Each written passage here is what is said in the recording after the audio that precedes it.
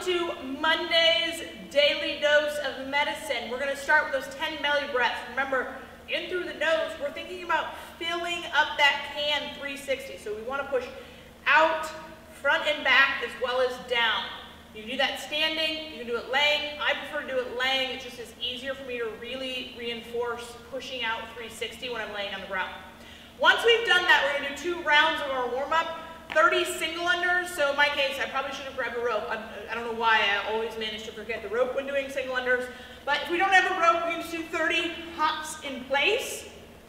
From there, we're going to do 10 total lunge steps, or 5 per leg. Remember with the lunge step, as we come out, heel should strike. We're going to get that trailing knee to the ground. I'm going to drive up through the heel to come back.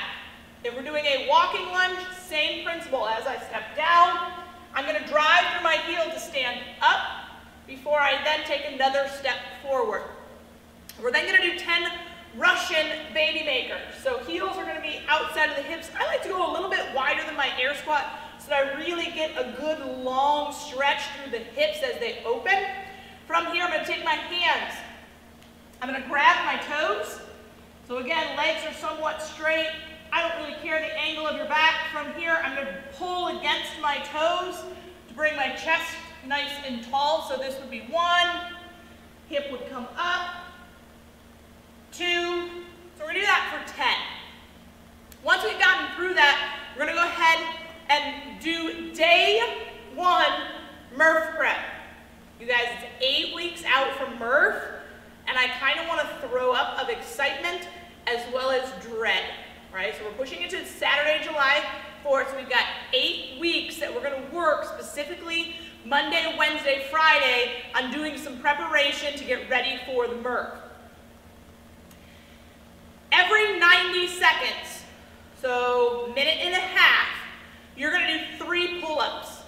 If we don't have pull-ups, we can grab a kettlebell, if you've got a dumbbell handy, a barbell. We're going to do 6 bent over rows. With a bent over row, heel is going to go underneath the hip, chest is going to come forward. I'm going to physically pull through that upper back, hold for a second at the top, and then back down. So 1, 2, we're going to do 6 of those. 3 pull-ups, 6 bent over row. We're then going to go into 4 push-ups. Remember with our push-up, we're looking for wrist, elbow, shoulder to be stacked on both sides. Nice straight body position. Chest to the deck, back to full extension. And then we'll drop into 8 air squats. Heels outside of the hips. Remember the goal with the air squat is to keep the heels rooted, but also keep the ball of the foot down. So we want a nice even kind of distribution so that we're not in the ball of the foot. We're also not back in the heel. From there, we're going to look to get hip creasing the knee, coming back that full standing position. So within a 90-second window, we're going to do all of those movements. 3 pull-ups, 4 push-ups, 8 air squats. If you find that that is easy, drop it down to 60 seconds. So in a 60-second window, you do that same amount of work, right? So we're just changing that time of that rest to work ratio. That's our Murph Prep today. Super simple, because it's day 1. From there, we're going to go into our workout of the day. So our workout of the day, if we've got a sandbag, go ahead and grab that, pull that out. In this case, I've got a 30-pound gel ball, which would work fine. If we've got happen to have a stone at home, cool. If we don't, we can always use a barbell and do a power clean here in case we need to work with what we've got, which we know that's kind of where we're at these days. If we are doing a sandbag or a stone to shoulder, we're going to look to have a weight that we can scoop, meaning it's going to come from the ground to my shoulder in one movement. We want the weight to start as under us as possible. So I often think some of the same cues that we use for deadlifts, where we cut the ball in half, that would be our barbell, and I'm going to line my laces up with that midline. From here, I'm going to start and end with a bent arm. I'm going to get my hips as close to the ball as I can. I'm going to drive up through the hip first, snap through with the hips to finish.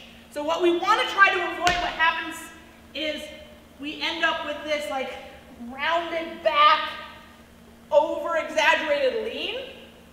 Instead, we want to load those hamstrings so we're getting nice and taut through the hamstring and then let it snap through to create a moment of weightlessness where we then would get our sandbag, or in this case our gel ball, up to our shoulder. We would drop it back down. From there, we're going to do 10 lateral burpees over our object. Again, in this case, a gel ball, but we have written it as a sandbag, so we would come down, chest and quad to the deck. I would then have both feet take off, both feet land, opposite side of the object. If you don't trust yourself to go over a high target, find a seam in the carpet, put down a tape line and just go over that. But we want the lateral hop for both the equipped and the other equipped workout today. Once I've done those 10 burpees, I'm then going to hold object at the chest. So we're looking to have that weight really sitting on the sternum. One arm is going to wrap around. My opposite hand is then going to hold onto my arm. And I'm going to pull that weight as tight in as I can. I'm then going to take it for a 100-foot walk. We're going to do that for 5 rounds.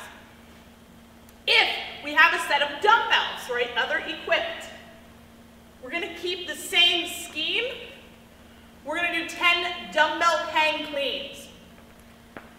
From here, head of the dumbbell, we're going to keep that down at the knees. So when we think about coming down, knees are going to come forward, meaning we want to avoid that crashing in.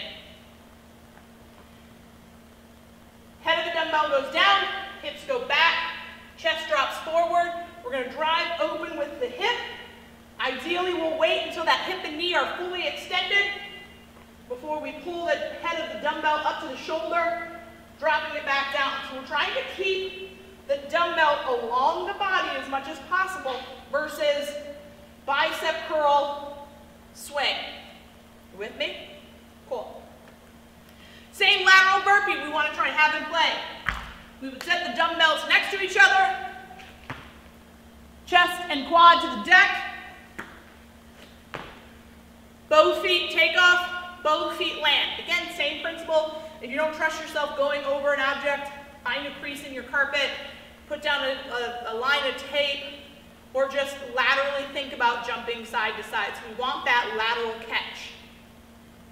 We're then going to take our object, be it dumbbells, kettlebells, we're going to do a farmer's carry. Same 100 feet. When we get to the other side, we would then start on our next set of cleans. Once we have completed our 5 rounds, we're going to do some recovery work. In our finisher section today, we've got the couch stretch, always a crowd favorite. Front leg essentially is going to be in that bottom of lunge position. Back leg is going to come up on the wall. Remember with this stretch, guys, our priority is this back hip. So opening up that hip flexor, so I don't care how far back you get your shoulders, I'm more worried about how far open can you get your hip. So if that means that you need to keep your forearm on your leg and just really focus on opening up that hip, totally fine. It's not wrong. Once we've got a minute on each leg, we're going to drop into a pigeon or a figure 4. Here we do want to try and get down onto our forearms and really force the outside of that hip to stretch. If it's too much, stay up on your hands. Give yourself a little bit of relief there. Totally fine as well. That is your fun for today. See you guys tomorrow.